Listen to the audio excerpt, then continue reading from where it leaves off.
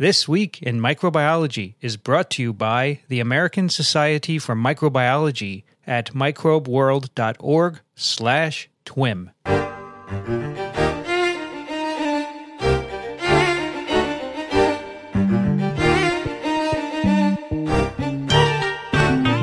This Week in Microbiology, episode number 89, recorded on October 14th, 2014.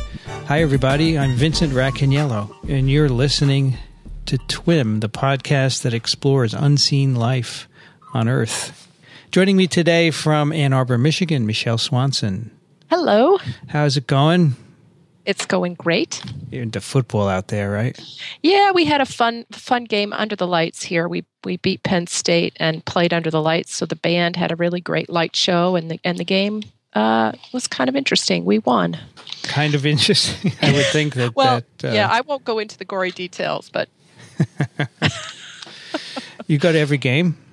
When I'm in town, I do. So you have I'm a season ticket holder. Yeah, for both football and basketball. Cool.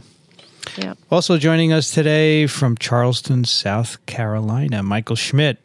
Hello, everyone. We lost you for a moment there, Michael. Yeah, I bumped my mouse that was over the hang-up button. Wow, that's a Rube Goldberg kind of thing.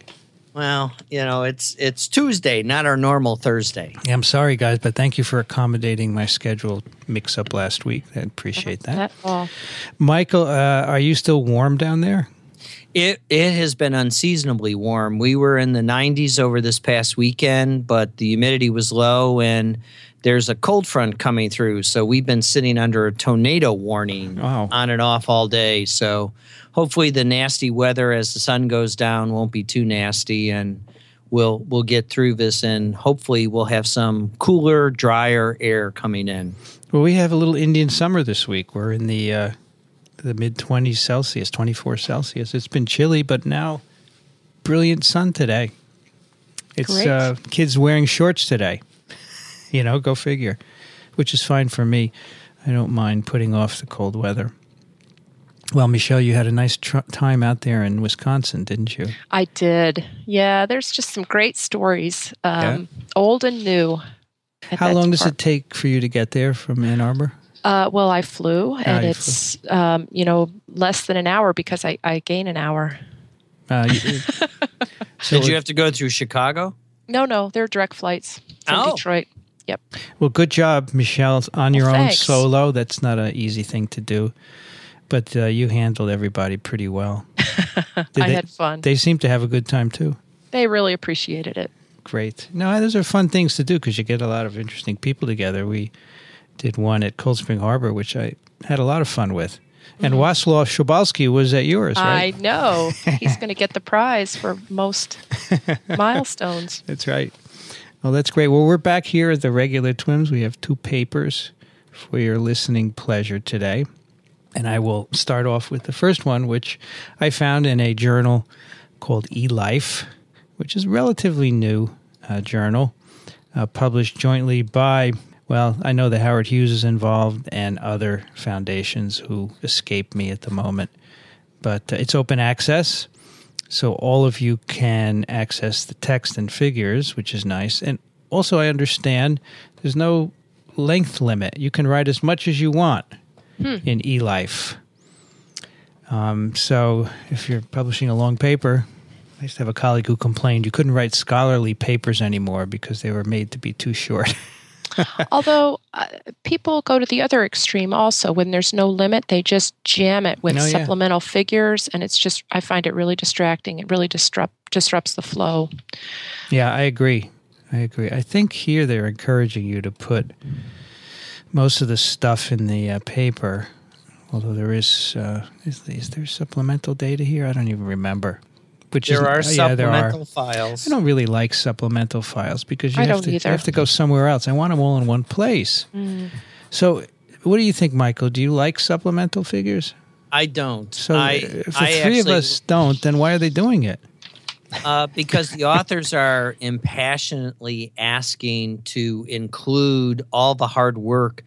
And I guess when we were generating our first primary data at the bench, we wanted everything in the paper. But what I tell students when I'm on their thesis committee is it's not how many experiments can I do to make a point. It's how few experiments can I do to build a solid argument. That's right. It's the binary experiment where you get a yes or a no and no maybes. Well, and it's taxpayers' dollars, so we need to be smart about what experiments we're doing. Wow. Especially when they involve animals. I mean, we're all very sensitive for the ethical treatment of animals in some of these clinical studies where, in the paper you're going to be discussing, Michele, they actually use live animals in order to assess the results of their paper. And they were very judicious in the number of animals that they used in order to make their point. Well, the paper I've picked caught my eye. It's called "A Gene Horizontally Transferred from Bacteria Protects Arthropods from Host Plant Cyanide Poisoning." And the authors are Wiebe, Dermoy, Thierry, Stevens, Gerbic, Feyereisen, and Van Looyen. And they are from Belgium in various places. Department of Crop Protection at the Ghent University, another department at Ghent, a department in Spain, and also Amsterdam in the Netherlands. So a multinational collaboration here. And this is really interesting. This is all new stuff for me. The one thing I'd like to interject before we start as a prelude to those listening, break out your old microbial physiology texts and look up amino acid biosynthesis and look for cysteine biosynthesis because it'll help you follow along. So maybe some of you know, that some plants, they don't want to be eaten by herbivores, right? Those are animals that eat plants. There are a bunch of them out there. So they defend themselves by producing hydrogen cyanide, HCN. This is called cyanogenesis. And I asked my son this morning, who was 16, you know any plants that make cyanide? And he said, apples. I said, no, they don't. He said, yeah, the seeds. The seeds, Dad. Okay. Smart kid. So quite a few plants, and in fact, besides the apple seeds, which I assume is true, I didn't look it up, apricot seeds. Oh, yeah, apple seeds. There it is in my list. Peach seeds and wild almonds. So if you go out in the wild and you pick wild almonds, you eat one, it's going to be bitter because it's got cyanide in it. You shouldn't eat too many of them because they will kill you.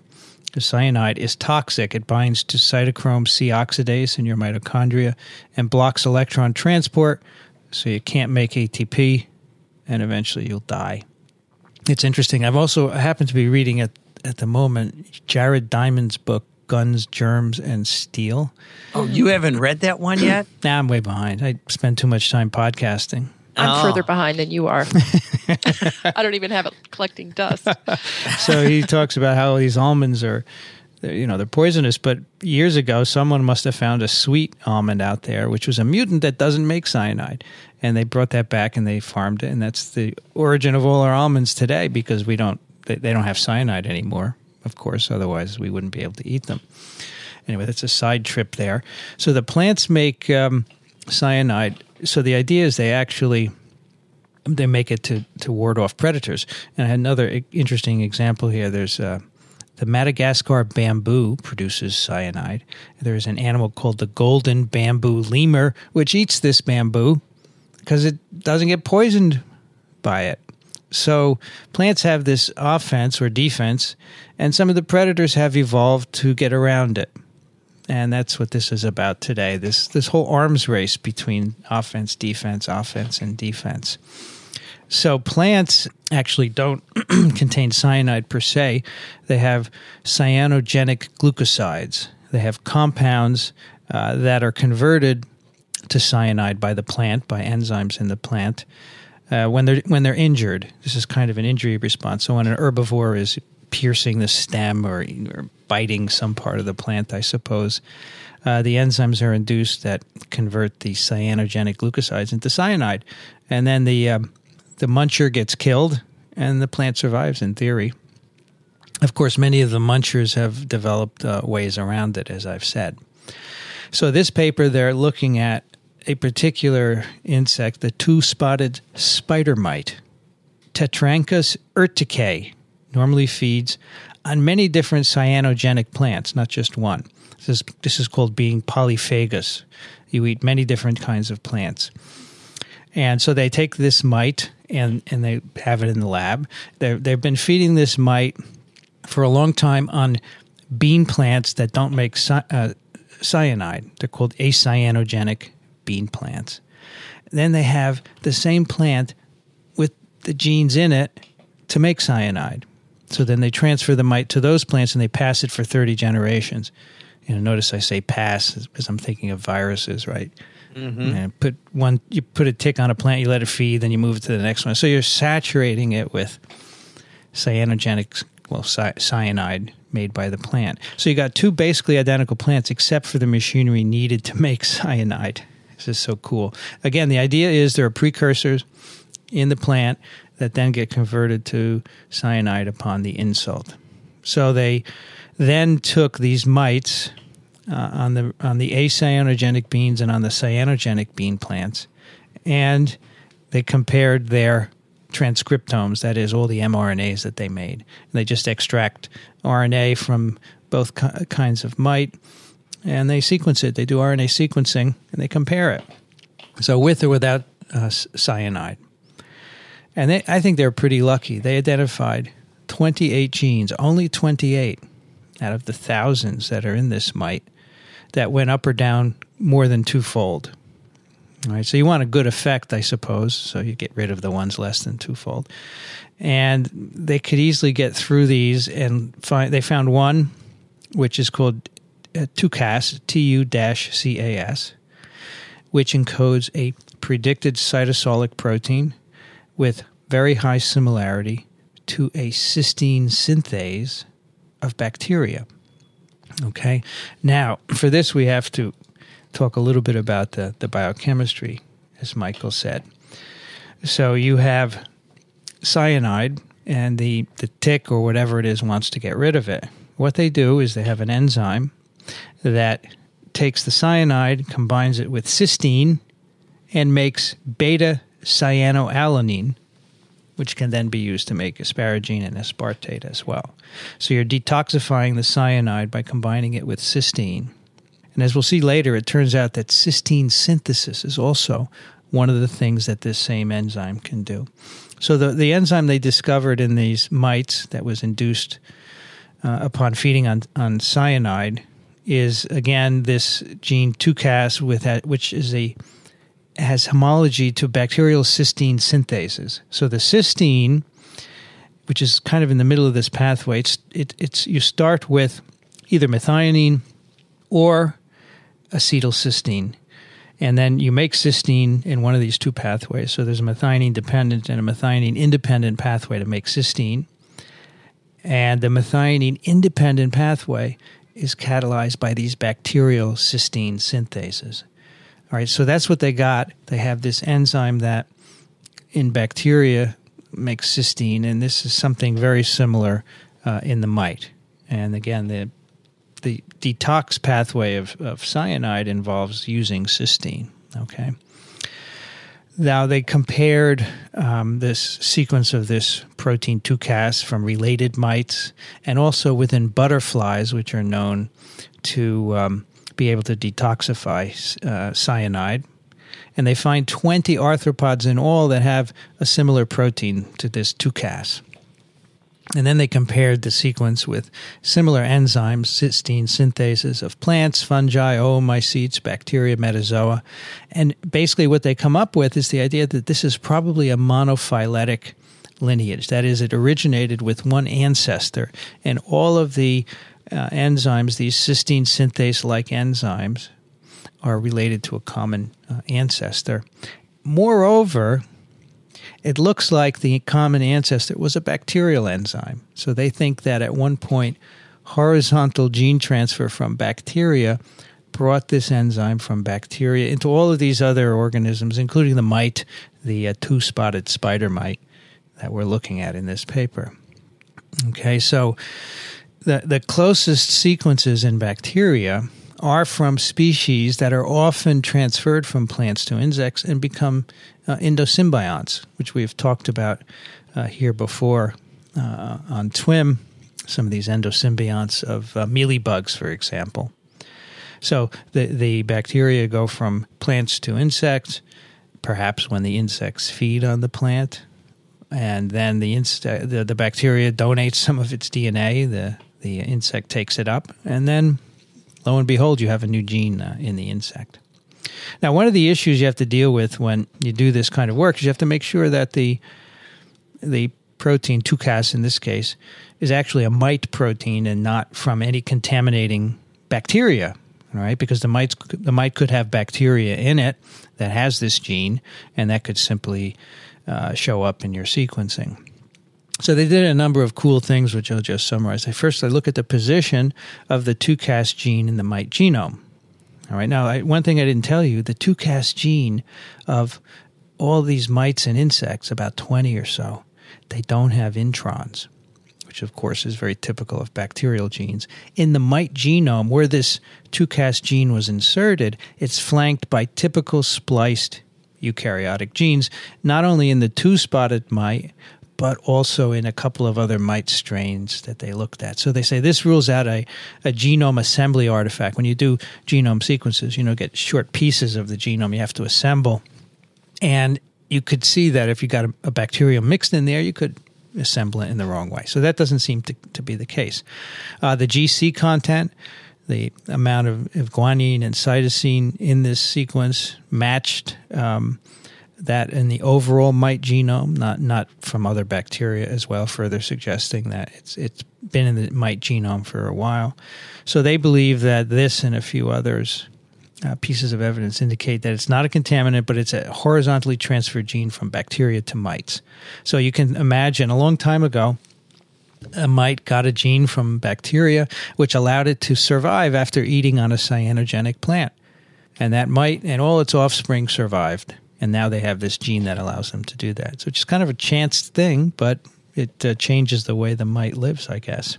Well, natural selection is a powerful force. I mean, Sure it was is. either life or death. And cyanide is such a fast-acting poison to the insect. You can well imagine how easy it is to select out. Yeah. It's one of those binary screens.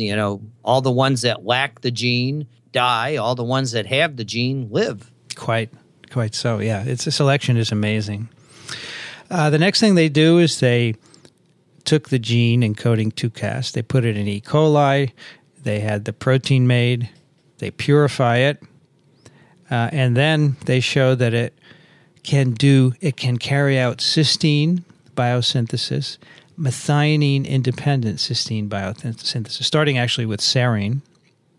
And it can also detoxify cyanide. So it can make beta-cyanoalanine from cyanide using cysteine.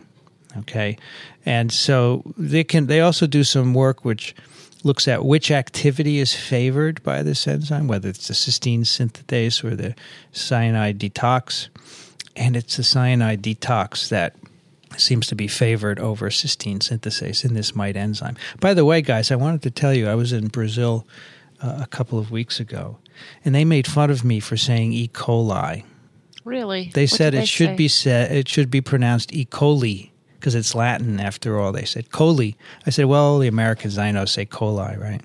Mm-hmm. Coli. Well, it's the old Koch and Cock. Ed Koch and Ed Coach, or Coke and Yep. Koch. Yeah, I never heard of coli before, and there's no way I'm going to change. It's 60 years of saying E. coli, Well, not that long, but maybe 40, right? This TWiM protein is very similar to the butterfly protein, so they suspect that butterflies also do cyanide detox using this enzyme, and they say that has to be proven, of course, but it looks good. Now, not all ticks have TWiM. This spider mite, two-spotted spider mite, and a few others. So the horizontal gene transfer from the bacteria probably took place after the line of ticks split and became multi-ticks from one. So it didn't happen at the very beginning of the tick lineage. I wonder if those other ticks have a different strategy for dealing with cyanide. Or maybe they don't feed on cyanogenic plants, right? Mm-hmm. They all died. They tried and died. They tried and died. I don't know if there'd be any memory, though, right? You just make a lot of ticks, and some of them die, and some of them don't. Butterflies, probably, their gene is different enough. These guys think that they probably got a separate horizontal transfer. So this is not a terribly rare event. Bacteria giving everybody DNA all the time. Whoever will take it. The bacteria in our gut, we take, and so it's a pretty frequent occurrence. We talked about the mealybug Planococcus on TWiM 74, and this endosymbiont, this mealybug, has a sequence very much like this enzyme, the cysteine synthetase-like sequence, derived from its bacterial endosymbiont. Okay, that's been known for a couple of years now. And Planococcus is I think a sapsucker, right? So it might encounter cyanide from time to time. So, it could be that they also maintain this enzyme after getting it from bacteria as well. So that is basically the story. I just want to add two more really neat pieces of information. In butterflies, this gene, 2Cas-like gene, has been duplicated after it was acquired from bacteria. And the butterfly needs the multiple doses of the gene because apparently butterflies can not only eat cyanogenic plants, but they make cyanogenic compounds themselves. So they need a lot of this gene. And apparently it helps to defend against predators. So there are people who want to eat butterflies, right? And they munch on it and they die because the butterfly is making cyanide. And apparently also it allows them to store reduced nitrogen that they use for other things later on. So it's cool. The butterfly acquired this gene and then evolved to require it. It's just really neat. And they speculate that the cysteine, this is the second cool point I want to make, the cysteine synthase activity, which is part of the dual activity of this 2Cas protein, they think that activity is why you can find this enzyme in organisms that don't eat plants, because they think it probably can, what they call it, enhancing the sulfur amino acid economy. So they don't need to use methionine to make cysteine. They can make cysteine from serine. Okay, so you don't need to have sulfur to do that. So in other words, that helps you to gain independence. On these bugs that eat a lot of different plants, the polyphagous, polyphagous lifestyle, you never know what kind of nutrients you're going to get from different plants. So if you can make your cysteine without methionine, that may be useful. So another use for having this acquired gene. Anyway, I thought that was a cool story. I learned 100% of what I told you. I didn't know any of this. And that's what's cool about sulfur amino acids is the form of sulfur is always sulfur -2, and you can bring the sulfur in as SO4, SO3, thiosulfate, and it's that transformation process because there's only so much H2S to go around, and H2S by itself is toxic. And that was once upon a time in ancient times, that was the form probably in the primordial soup of the sulfur in biosynthesis was hydrogen sulfide.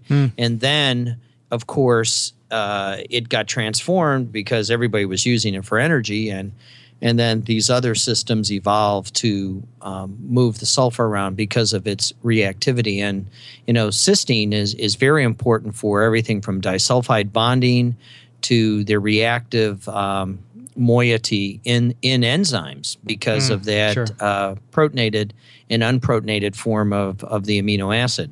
So if you could make cysteine from other than a sulfur-containing compound, that could help you. No. You need the sulfur, but from the reduced, the ultimately reduced sulfur, the H2S. H2S, yeah, you can use that instead of methionine, right? Yeah. I was struck by how interdisciplinary your talk just was. We tend to classify ourselves as bacteriologists or virologists, but really understanding biochemistry, evolution, genetics, it all comes together, which is why our jobs are so fascinating, huh? Yeah, I always say microbiology is an integrative science. You have to know everything, not just the bacteria, right? We're never bored. Nope. No. Anyway, this is a great paper. It's a little tough to read because, as Michael said, there's a lot of biochemistry in there. They also assume you know a lot of the stuff. Mm-hmm. So I found myself having to go look stuff up, but it's pretty neat, and I learned a ton. So that's... And they do provide this helpful biochemical overview, biosynthetic pathway, so that helps. Figure one is good. I just think it's cool how all the new technology is brought together on an old biochemical problem here. Yeah, I would encourage the undergraduates who listen to TWiM to take a look at this paper because it's in open access, so you can download it, because they have everything from thin layer chromatography in the paper to mass spec. And you can review some of the techniques you're learning about in your molecular biology class, your biochemistry class, and it's really a primer of how you assemble a toolkit in order to tell a nice story, just like Vincent just did. Yeah, it's actually a good paper for a journal club. Yeah, absolutely. It's pretty neat, and you can show pictures of 2-spotted spider mites. Michele, what do you have for us? Something completely different.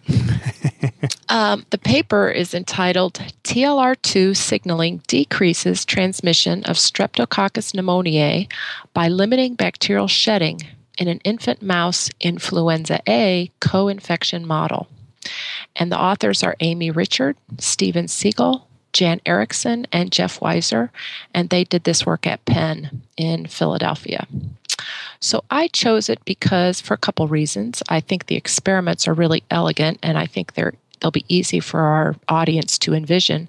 But also, anybody who is breathing right now is probably thinking about Ebola and transmission, and so it'll give us an opportunity to talk a bit about fundamental principles of transmission. So the take-home lesson probably is easy to understand also. Basically, if you've got the flu virus and you are shedding a lot of mucus from your nose and your mouth, you're more apt to spread the bacteria that are in your nasopharynx to others. And in particular, strep pneumo or pneumococcus is a bacterium that colonizes a lot of us. Its only reservoir is humans, and it can colonize as much as 80% of children, and most people can carry it without a problem. But if you have a second infection, or you have break in your skin, or a defect in one of your other immune defenses, like if you're a smoker and you don't have great mucociliary elevator in your respiratory tract, it can get into your lungs. So this bacterium, although people carry it very commonly, it also causes 1.6 million deaths a year globally. It can cause pneumonia or ear infections or more serious infections like sepsis or meningitis. So it's an opportunistic pathogen. And the model system that allowed them to do these experiments was developed by a group at the University of Melbourne in Australia. This is Odelia Wijsberg's lab. And they published in 2010 this infant mouse model for studying transmission of pneumococcus from one mouse to another. And they had initially reported that as Weiser's group reports here, that co-infection with flu virus does increase transmission. So the contribution the Weiser paper makes is to look in more detail at the mechanism, look at some of the host factors that prevent that transmission and keep this bacterium from spreading more easily in the population.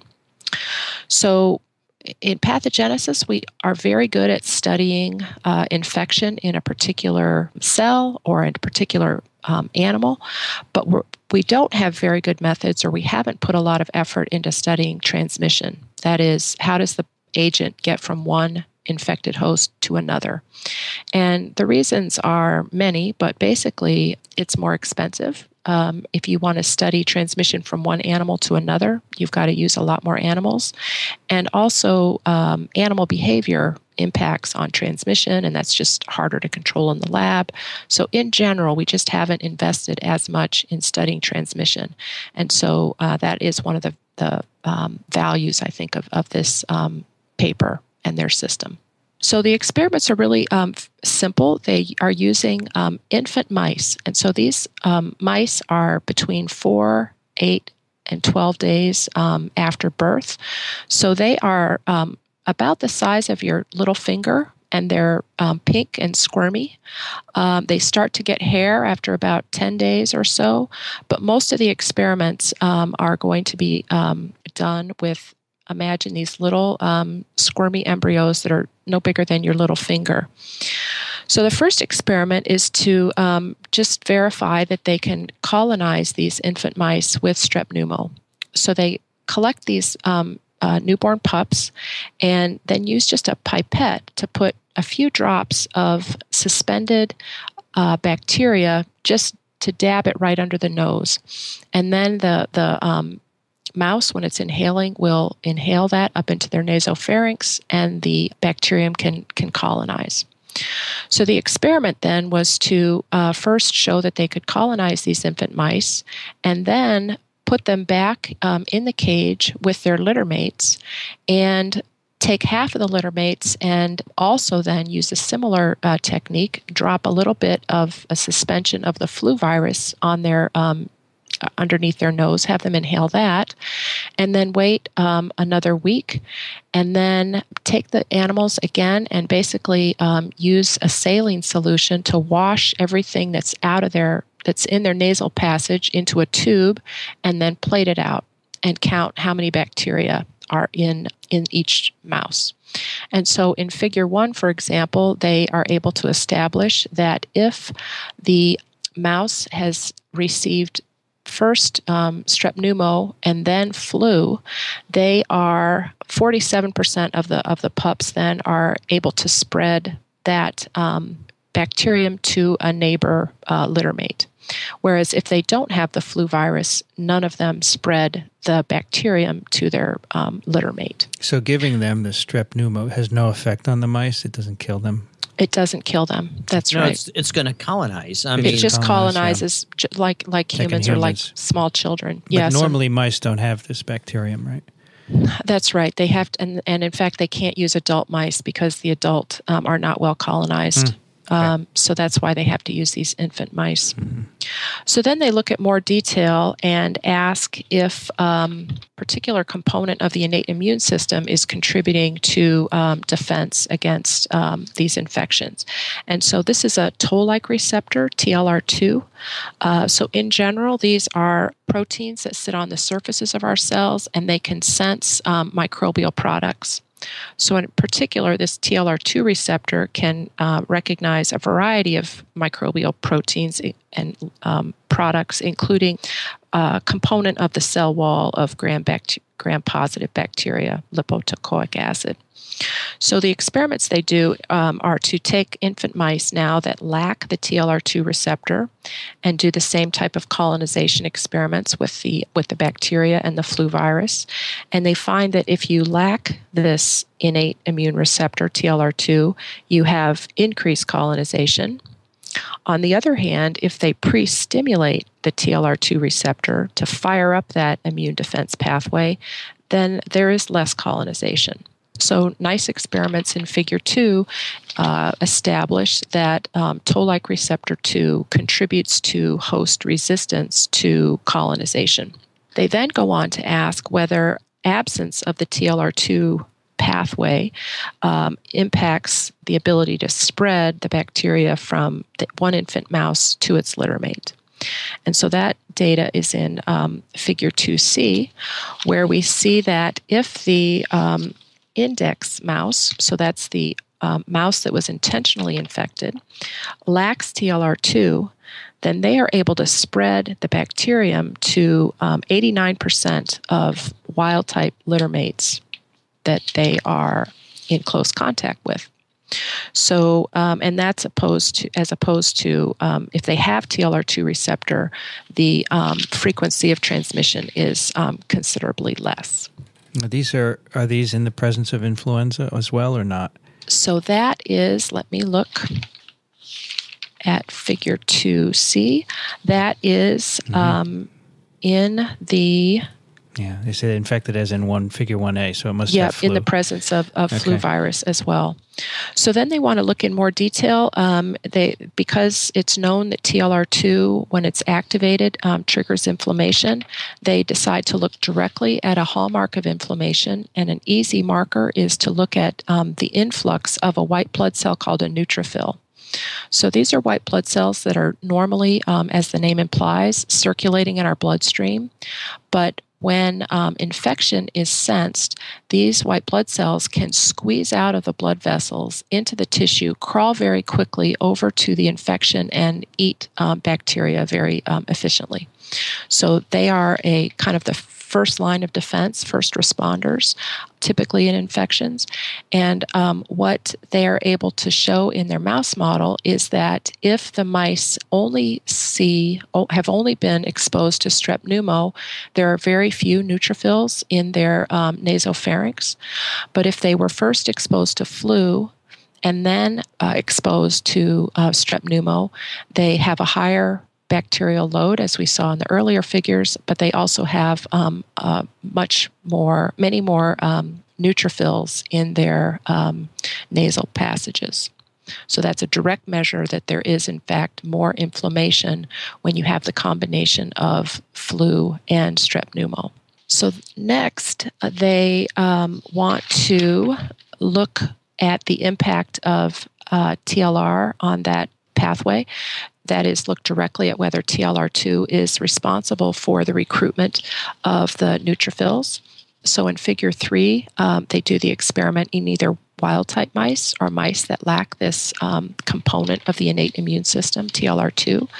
And as you'd expect, they see more neutrophils in the animals that lack this defense pathway.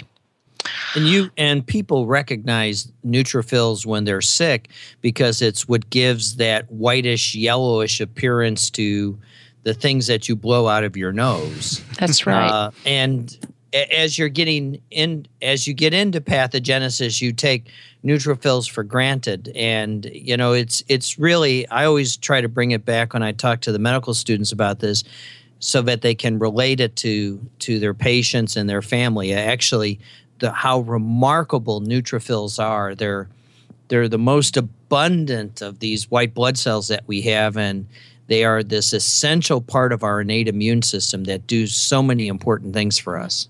Another example that our audience might be familiar with is if you get a splinter and then that area starts to fill with pus, and if you pop that or give it a squeeze, that cloudy fluid that comes out, the cloud there is due to infiltration of these neutrophils. So they've come screaming into the site and are trying to clean up any trouble.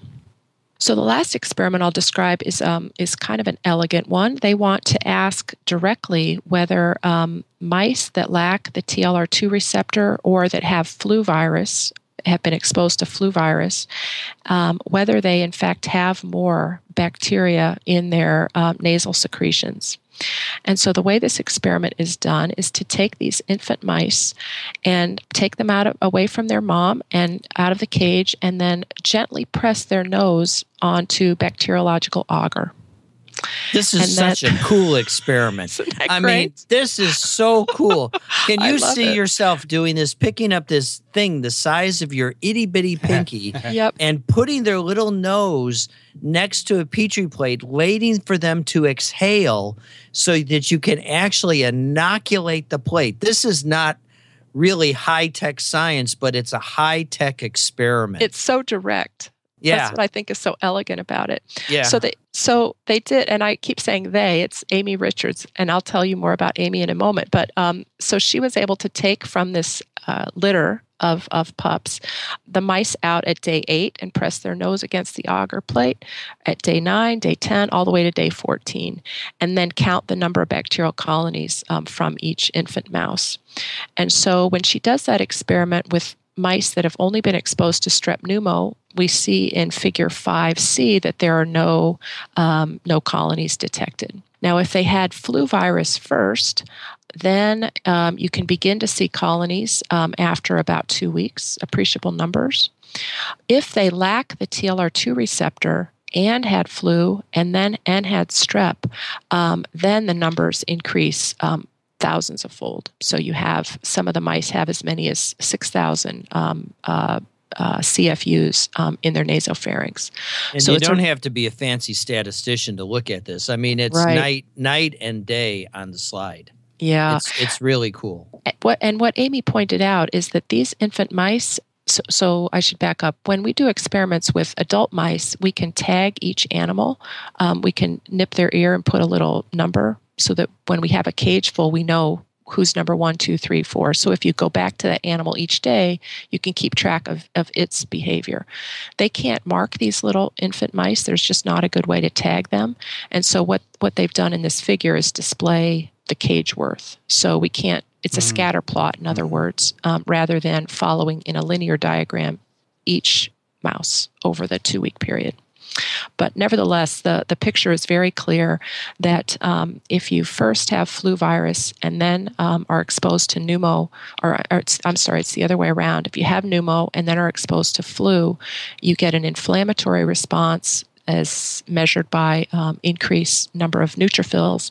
And they also measure increase in cytokines, a second hallmark of inflammation. And you've got many more bacteria that can be shed in those secretions, and you can either count them on a plate or you can observe that they are more easily spread to the litter mates.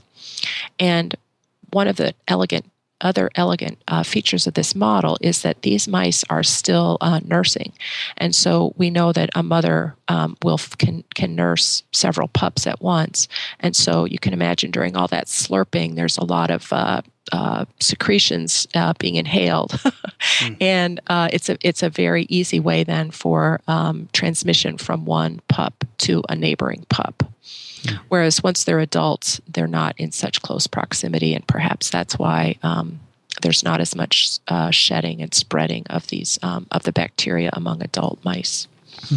Is the flu-dependent shedding simply a matter of secretions, or is there some more specific effect? The reason I ask is that Michael did a paper on TWiM a while ago where, was it with strep pneumo showing it went? It was. And they biofilmed the planktonic induced by flu infection. These are probably in older mice though, right? These were in older mice, but I think it's likely the same signaling that's going on between the flu virus and the bacteria. And so consequently, I think it actually may account for because in these data that are associated with just putting the microbe into the nose of the infant mouse, it stays there and it doesn't come out.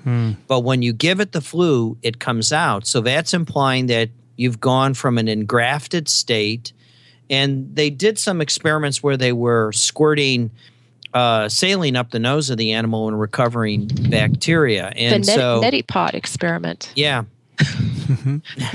So I think the two papers go together. So we'll put in the show notes that paper about the virus triggering the biofilm behavior change in influenza and strep pneumo, and it taken in concert with this one, it really begins to illustrate this tour de force of how bacteria and viruses and the host all get together to create the havoc that's going on. And as Michele said in the introduction, unless you've been living under a rock these past few months, this is really the great fear with Ebola running loose. I mean, what are the triggers that are facilitating the spread of Ebola?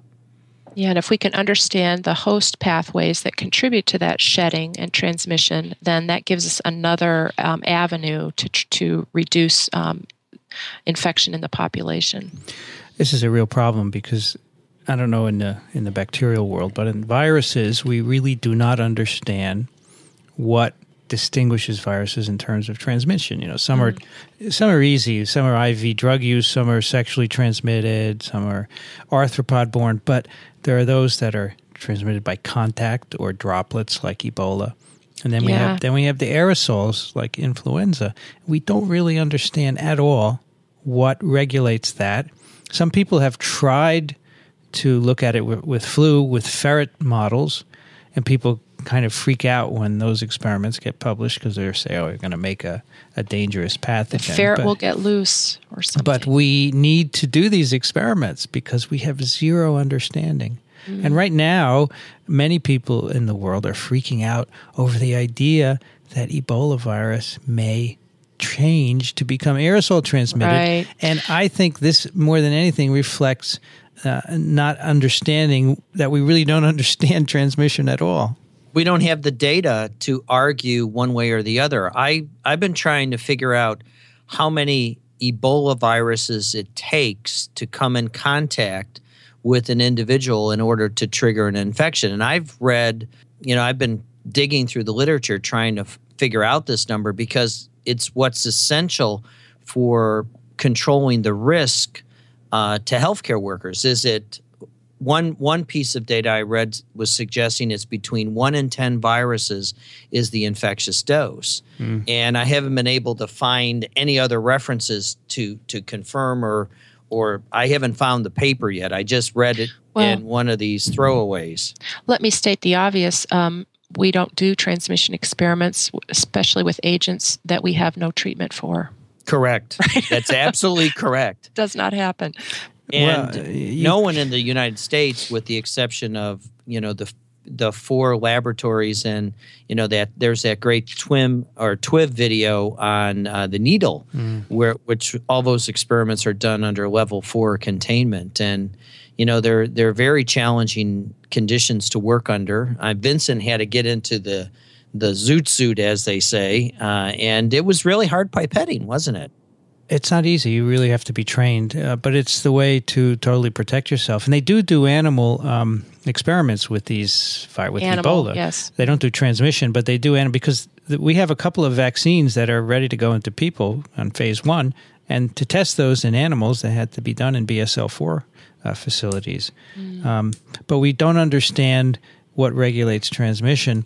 Now, I should just add that we have never seen a human virus change the way it's transmitted. In over 100 years of studying viruses, I always say, we've never seen it change. I think it's very hard to change your mode of transmission. Yeah, the analogy I would use is that if you have had a long and successful career as an accountant, the likelihood that the next day you're going to walk into a restaurant and be the head chef, it's great. It's just not going to happen, right? I mean, it could theoretically, could happen. Sure, in but theory, right. So many steps would be required to get from one to the next that it's highly unlikely. And I also think I think there are reasons why that's so. I think viruses adapt to a certain way of transmitting, and then everything is put into place to accommodate that. And if you changed it, you're going to mess things up. An example is when H5N1 avian influenza virus was adapted to spread by aerosol between ferrets, that virus lost its virulence. In the ferret. Right. So you gain one thing, you lose another. Nature does this wonderful meshing of the gears, the evolutionary gears, if you will, to make everything work together. And then we go in, we change a gene, and we think this is going to work. I mean, it's just very naive, right? Well, viruses especially, they're so compact, little machines. So with viruses, a big part of the transmission, I would suspect, would be how stable the virus is on a surface. So the transmission in aerosols depends on stability in the droplets. Right. And exposure to air. Exposure to air has to be resistant to drying, has to be resistant to UV as well. So Ebola is not very resistant to UV. If you shine UV light on it, you can inactivate it. Although if you keep it in the dark at room temperature, it can last for quite a while, but it has to be in the dark. How long is quite a while? A couple of days, yes. There is a paper on that. A few days in the dark in moist environment. But this is not a subway pole, so this is not going to happen most likely. Yeah. I think also the amount of virus in each droplet is important, right? If you only make a few PFU, it might not be good at transmitting, and maybe higher replication levels are important. But those are the simplistic, obvious things. There's got to be more that we just don't know about. Right? And it's Ebola's envelope, right, Vincent? It is. And so it's coming off with our spots on it. And this lipid, there are a lot of disinfectants out that specifically go after the enveloped viruses, and it's single-stranded RNA, which anyone who's ever looked cross-eyed at RNA knows that it'll break down. Yeah. Which is good news for... So not a real hardy virus. Not terribly hardy. Fortunately. No. Not like our picornas that can go through your gut and come out and are really happy. Yeah, norovirus is the best example. It can sit out there for a long period of time on metal surfaces and just be hunky-dory, and you just need a very few viruses, 1s to 10s in order to get sick. And so that's why I was very interested in trying to understand the infectious dose, because it really drives the discussion that the CDC is having with everyone over how often do you have to disinfect the area that you're treating the patients in. Does it really represent a hazard for point-of-care testing, or if you're taking the samples back to the lab? So all of those things are becoming very important to the discussion that everyone seems to be having across the country over how to protect healthcare workers in this crisis. The WHO today announced that they are anticipating 10,000 new cases a week, I think, is what the headline came across my desk when I was eating lunch. I think they're saying that by next week there'll be 10,000 total cases. Oh, 10,000 total cases, not 10,000 cases per week. No. If I may, I'd like to change to a somewhat more upbeat area of microbiology, which is beer. Beer. So, and I'm going to make the connection. So the first author on this paper is Amy Richard. She was born and raised. She and I were able to catch up and have a chat last week. She was raised in Massachusetts, went to Harvard, got her first taste of research in microbial pathogenesis when she worked as an undergrad with Darren Higgins there on Listeria, I believe. And then she came here to Michigan to my department and was a PhD student with Victor Rita. Got her PhD a couple years ago and is now happily employed as a quality control technician at the Dogfish Head Brewery in Delaware. So her job is to monitor this craft brewery. They monitor each stage of the brewing process. She'll take a sample and then plate and check what the bacterial and fungal composition is of the beer at each stage to make sure that they're on track and it hasn't been picked up some microbe that would sour the beer, for example. So Amy was a craft brewer here while she was a PhD student. She won some awards at local competitions. So it's really neat that she was the first PhD hired by the Dogfish Head Brewery to be their chief microbiologist. Was this her postdoc, this paper? That's right. I skipped that. I'm sorry. After her after her time here at Michigan, she did go work with Jeff Weiser and do this beautiful work on pneumococcus transmission, and then got the job as at the brewery. A brew mistress. It's interesting. Yeah. Dogfish Head. I went to a talk in. By the way, I was in Australia, Michele, and they told me how to pronounce Melbourne. Melbourne, yeah. And they had a talk at this meeting. It was the Australian Society for Microbiology meeting that I attended by this fellow who investigates ancient brews. They unearth them in archaeological digs. They figure out what they're made of, and then they try and reproduce them. And Dogfish Head is one of the breweries that's involved in this. They try and make old brews, basically. Oh, cool. And they have a couple that you can find in the brew store that are, supposedly thousands of years old. And they found a few milliliters in the bottom of a clay jar, and they do mass spec, and they try and reproduce it. Wow. It's pretty cool. It is. Anyway, these polymicrobial infections are getting more and more attention because we're learning that the laboratory reductionist approach of one microbe per animal is not the way it is out there. That's right. So this is cool.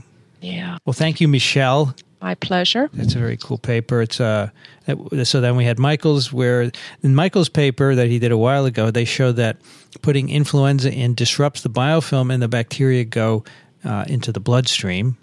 And so that could also contribute to shedding as well. That's pretty neat. I think I failed to say this paper was published in PLOS Pathogens, which is freely accessible. That's right. So we'll link to it, and our readers who are interested can look at the details. And I also got from Amy a photograph of her pressing the nostrils of one of these infant mice against the agar plate. So we can include that as well. Wonderful. Cool. We can use that in the show notes. Good. Send it along. All right, let's read a couple of email. The first one is from Peter, who writes, Dear Michele, Professor... My first email. Your first fan mail. Professor Shabalsky might have been referring to a truck with a wood gas generator, and he gives a link to a Wikipedia page on this. Apparently, they are still in use north of the border from where I live. Best regards from Incheon. Now, you know what he's referring to, right, Michele? Yes. Do you want to tell us or not? No, you can. It's your story. It's okay. It has to do with, so at University of Wisconsin-Madison, they have a large research consortium now looking at biofuels. And one of the professors there, emeritus, brought up that this is an old idea, and he described vehicles that apparently you threw logs into the back of the truck and burned the fuel, and then the gas that was generated then powered the engine of the vehicle. Yep. I have a Wikipedia page here that shows that. And that was Washlaw. Okay, very nice. And if it's on Wikipedia, it must be true. Yeah, right. Absolutely.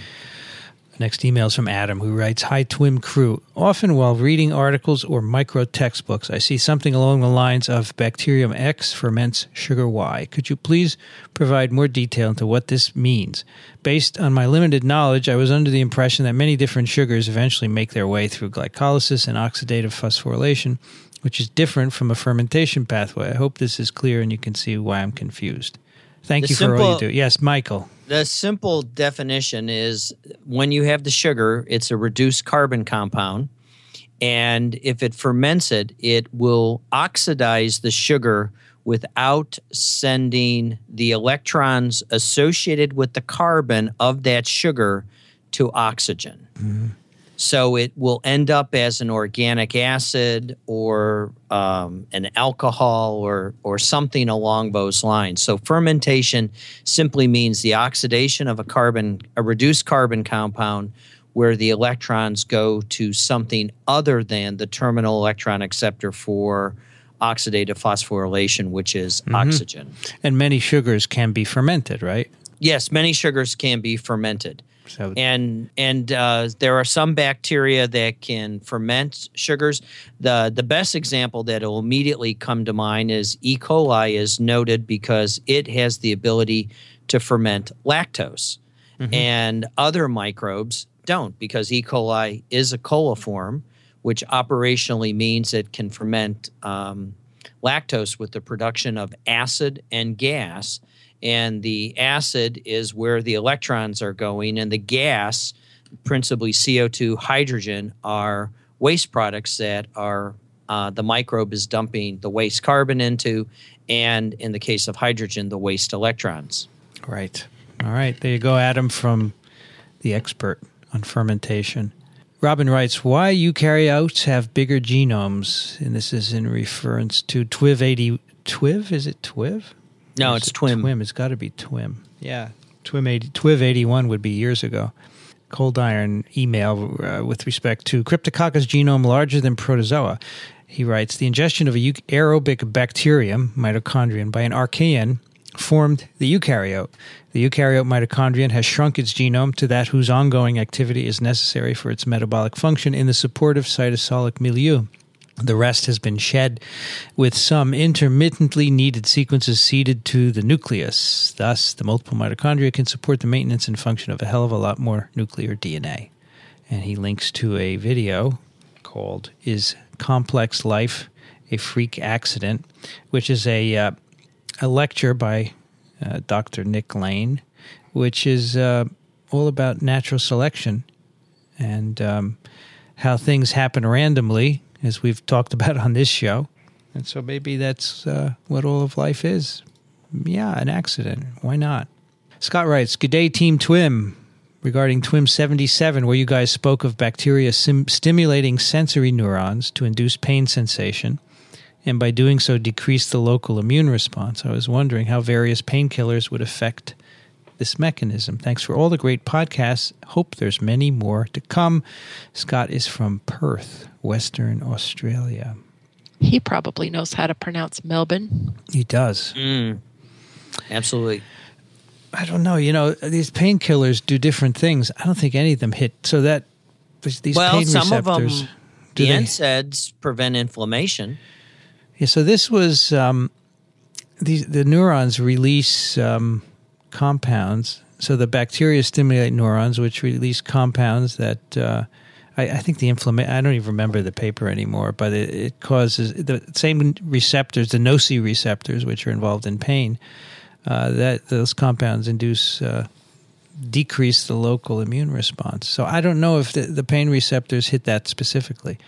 There are a couple of different mechanisms of their action, but this is just not my cup of tea, nor is it my expertise. I looked up painkillers, and they do have different mechanisms, and as far as I could see, they didn't go for the nociceptors. Okay, now I'm sure people are working on that, but I don't believe that at the moment our currently over-the-counter pain medications do this, Scott.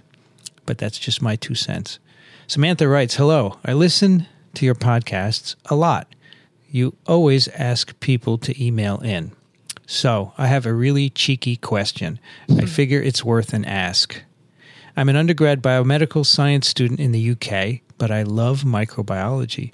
I'm currently writing my dissertation on whether or not phage therapy is an appropriate avenue to pursue in the war against antibiotic resistance, specifically in Staphylococcus aureus." That's her working title.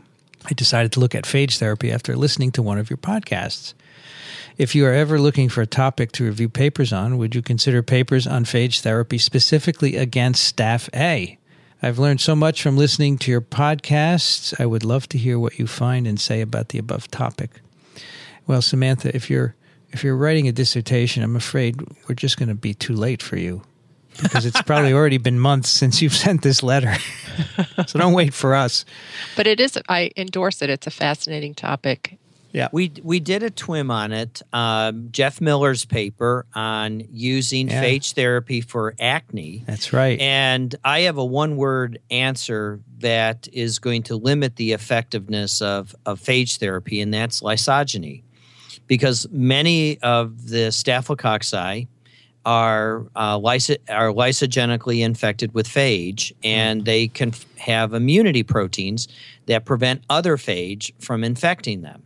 And going back probably 100 years, we typed a lot of phage. We typed a lot of Staph aureus using phage, and that's why there are many different strains of staph, simply because there were phages that would plaque on a particular Staph aureus. And so the struggle with an effective phage therapy for Staph aureus, it's going to be a cocktail of phage that can target the particular strain that's causing the infection in the individual. And so you're almost going to have to know the chicken that is infecting the person so that you can go and find the egg well in advance of the infection. So it's challenging. There's the Georgians have been doing this for well over 100 years, I think, using phage isolated from the local rivers and soils to develop phage therapies, and they're constantly changing the cocktail that they sell to administer. So this, and those are Georgians in Eastern Europe. Yes, Georgian. Not in Southeastern. She's from the United Kingdom, right. So I didn't think I needed to delineate. Normally I get just for our American listeners. For our American listeners, that's right. Not in Atlanta, the other Georgia.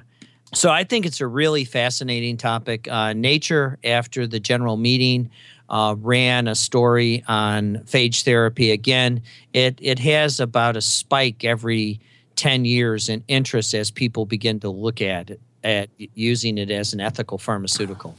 Well, if we come across one on Staff A, we'll do that for you, Samantha. But you better write your paper.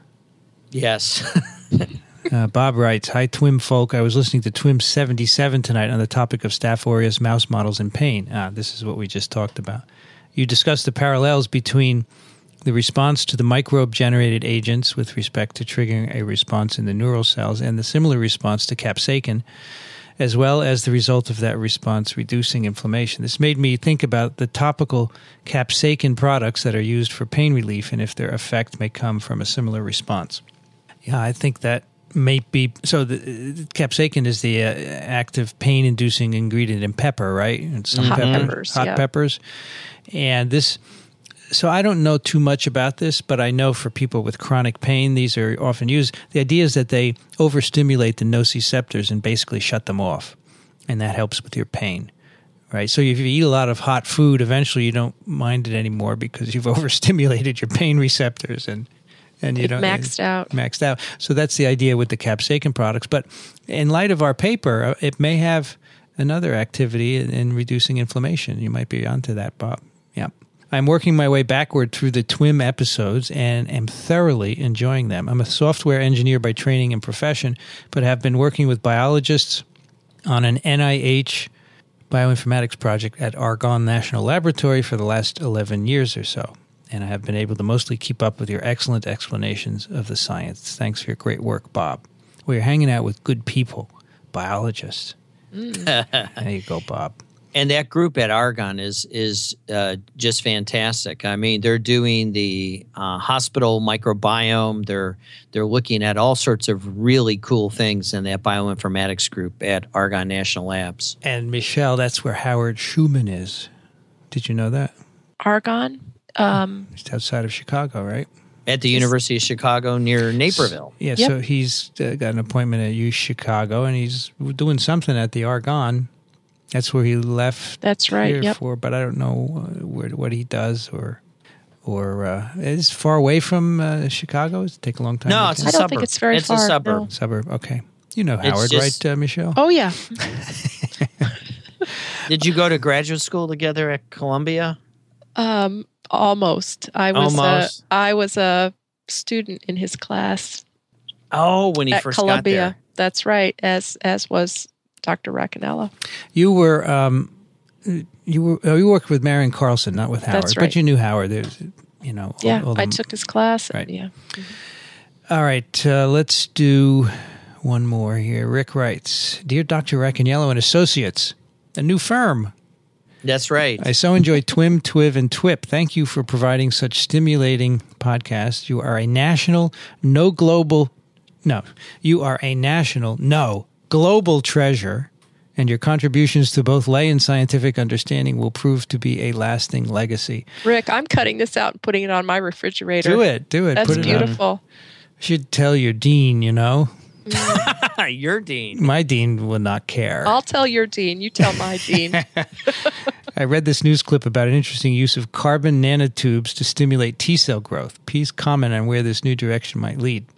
Are there other breakthroughs in the programming and use of cytotoxic T-cells to combat cancer you might wish to highlight? So this is an article about, to grow T-cells from people in culture, it's not easy. You have to give them IL-2. Actually, this is something discovered by Robert Gallo many years ago. And GCS, I always get the granulite stimulating, granulite colony GMCSF. stimulating. Yeah. So anyway, this it turns out if you put them on a layer of carbon nanotubes, they need less IL-2. They grow better in culture. So if you're doing applications where you have to put them back in people, this could be useful. So, for example, in a lot of applications now, you can take out immune cells, modify them in some way, put them back. One application now is to make them resistant to HIV infection. You can put them back. You can put more back and therefore have a more diverse population. And also for cancer therapy, people are modifying T cells so that they target specific antigens on cancer cells, so you could grow them in culture. So if this turns out to be useful, I don't know, because this is a Yale University announcement, and they would like to promote what their guys are doing, of course, but it has a lot of potential, Rick. Well, Boeing in South Carolina is looking to, they generate a lot of waste from generating the new 787 Dreamliner, which is made out of all carbon fiber. So we might be able to think about using some of their waste to grow some of these things. So it's no metal on that plane, is that right? Well, there's metal at certain hard points, but for the most part, the wings and fuselage are carbon fiber. They actually bake it in a giant autoclave that can fit an airplane. Wow. So it's lighter? Better It's gas mileage? lighter and stronger. Have you flown one, Michael? No, I have never. No, The planes fly away from Charleston and never come back. Well, Our airport is too small, and Boeing makes them here, and they fly away, and we never will get serviced by them because they're a double-aisled plane. But we're they leave lucky. lots of dollars behind in the area. Yeah, you guys have a Boeing plant there?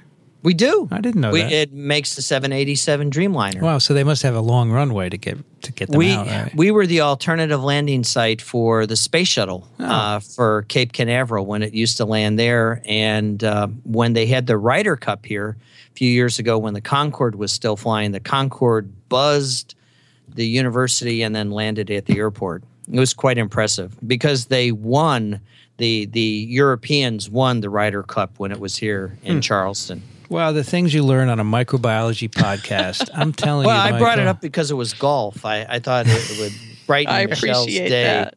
after spending 2 days in a retreat. How's no golf, golf. Michele? You still playing? I am. I played on Sunday. I played on Friday. You'll be able to play another month or so. It's warm enough. You know, this week we're in the 60s. It's pretty nice. It's cool. That's the best time to play golf in All the right. 60s. But the leaves make it difficult. If you don't keep it on the fairway, it's hard to find your ball. Yeah, they don't sweep off the fairway, right? They don't get rid of the leaves. Well, they can't keep up with the wind. They keep blowing. dropping them. Yeah, but it's There's beautiful. not an The app leaves for that? There's not the an leaves app have for turned here. We've got golf? beautiful fall colors. Nice. So it's great here in College Town. Enjoy. Thanks. That's it for TWiM 89. You'll find this episode as well as all the others on iTunes, also at microbeworld.org/TWiM. Always free, the entire archive for your listening pleasure. So check it out all the way back to number 1. And if you do have questions or comments, we love to get them. Send them to TWiM, TWiM, at twiv.tv. Michele Swanson is at the University of Michigan. Thank you for joining us, Michele, Thank you for having me. and for doing that paper. And we all wish you luck at getting your golf ball through those leaves there. Thanks. Michael Schmidt is at the Medical University of South Carolina. Thank you, Michael. Thank you, Vincent. Michael, are the leaves falling there? No. Not yet. And when they do fall, it's like in January. Oh, my gosh. The South. Yes, the South. Global climate change is here. Interesting. I'm Vincent Racaniello. You can find me at virology.ws. I'd like to thank the American Society for Microbiology for their support of TWiM, in particular Chris Condian and Ray Ortega for their technical help. The music you hear at the beginning and end of TWiM is composed and performed by Ronald Jenkins. You can find his work at ronaldjenkins.com. Thanks for listening, everyone. We'll see you next time on This Week in Microbiology.